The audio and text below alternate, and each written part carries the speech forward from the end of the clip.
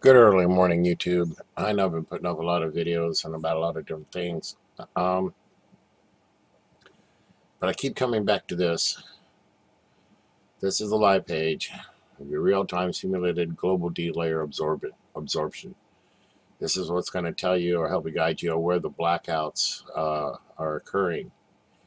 And this is a live shot. This is a sudden spike in protons, a huge spike in protons. So I'm going to have to issue also a solar radiation alert. It's already causing severe problems with satellite communications, including the LASCO and the ACE is having problems, and these satellites are designed to take that type of punishment. And from what I understand, even the ACE spacecraft is minorly damaged to its sensors. So they're having to spin it so it can use the ones that aren't so damaged. So we might be looking at having to replace those satellites, but who knows? Um, but this is the readings that we're getting now. I'll go back to solarham.net. I wanted to also show you what your BZ rating is here, guys.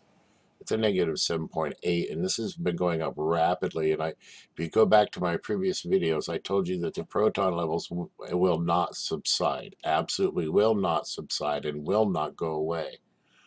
And and this has been with the current watch when these X flares started popping up. Here's a live shot, and we've been getting some steady M's, and this is what's causing this absorption rate and the BZ to pop off. I know we got a coronal hole also facing our way as well, but uh, I think that the CMEs that are blasting off is what's really going on and causing these protons to really pound the earth. I mean, you got the pressure up too as well.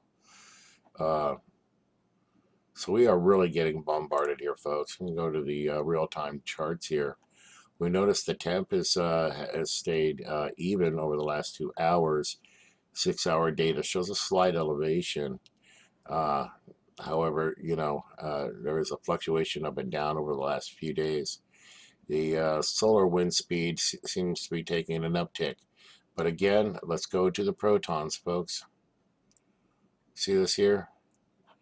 Over the 2-hour data, 6-hour data, and then 3-day data, we're definitely getting the spikes in the proton, 24-hour data. So this is causing some major problems, folks. We're starting with the satellites, and this can cause some Earth effects as the sun starts to rise here tomorrow if this storming continues. I don't see any alerts out here, though, for any radio emissions. It's over here on solarham.net. They're not keeping their alerts up to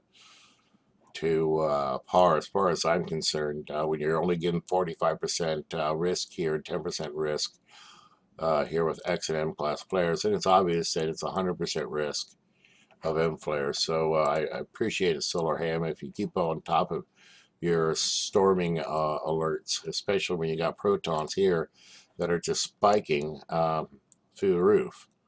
Okay, with an upward trend. See, you kind of want to watch these charts for like you do financial charts. You look for trending lines, and here you have a trending line up. I know it looks like kind of like an arch, but it really is up. Okay, and if you were to study the previous, you'd see it going up and up and up and up and up. Okay, and it subsides. We're having the M's, and it's going to creep right back up here again. And we already see that over here on this chart. Okay, and but it's really causing some problems down here.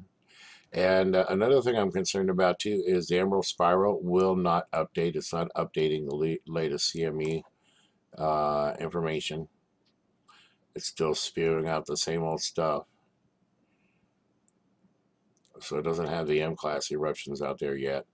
And when I go to load it, it takes forever to load. So let's just make sure.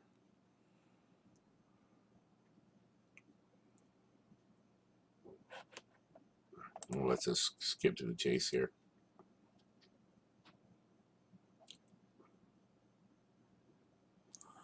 Yeah, no, they don't have it updated yet.